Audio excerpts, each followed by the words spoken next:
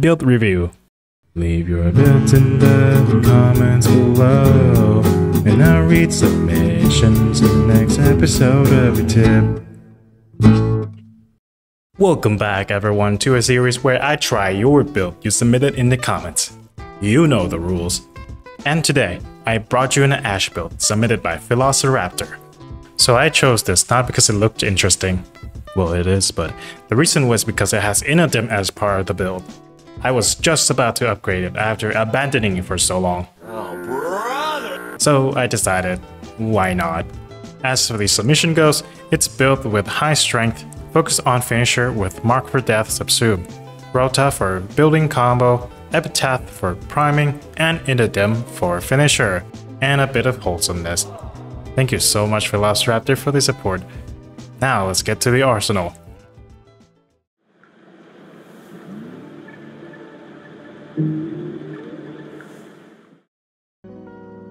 So here's the build. We have Steel Charge, Cunning Drift, Transcend Fortitude, Fatal Teleport, Stretch, Fleeting Expertise, Blind Rage, Intensify, Prime Flow, and Streamline. For Arcanes, of course, we have Arcane Ultimatum and Arcane Trickery. As opposed to the comment, I am using Kuva Nucor instead of Epitaph. And the reason why, which I'll show you in a moment. Of course, we have Rota for building melee combo, and ITYB with finisher build. Of course, we have a Nerimon Focus School. As for companion, I went with Death Cube with Energy Generator Augment or Energy Orb Generation, since this build has no way of energy sustain. And of course, I'll be testing this in Conjunction Survival on Steel Path. As I was testing out this build, I was dying a lot. And notice some flaws. Remember that I said I used Nucor instead of Epitaph? Well, let's start with Mark for Death interaction. After applying Mark on an enemy, there's an indicator on enemy that has been marked. Remember this detail. After a direct damage on an enemy, it will explode, doing portion of that damage on a nearby enemy. Remember that only direct damage and not damage over time. Well, in this clip, I shoot my Epitaph before applying Mark for Death, and guess what? My mark was gone.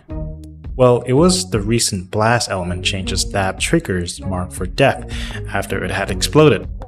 This was the reason that caused some of my death during the testing, due to Mark for Death already triggered by blast before I even get to the finisher.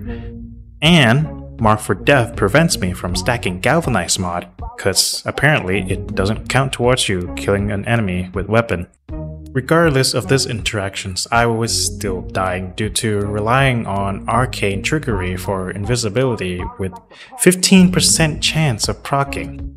I've tried with Shade and Huras Kubro for invisibility, however the invisibility still breaks when you do a teleport on an enemy to finisher. And also, energy was still a problem even with Death Cube and its augment. So I did replace Arcane Ultimatum with Arcane Energize to help with energy sustain. The only success I had was spamming Bladestorm and had never used Mark for Death in this clip. But that trivializes the whole point of subsuming Mark for Death. So it's either that I don't know how to play this build or the build itself that contradicts each other. And trust me when I say this, I've really tried to make this work, but I just couldn't.